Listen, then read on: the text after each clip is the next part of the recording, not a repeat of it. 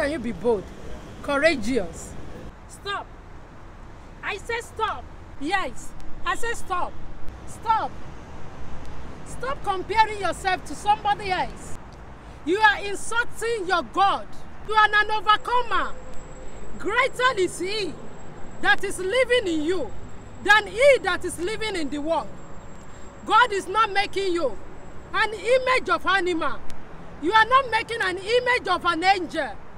You are fashioned in the image of God.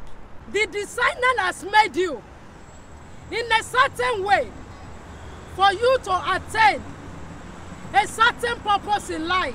In the book of Esther, why don't you be a voice? Why don't you use your talent? Why don't you share your experience? Say something. Be useful.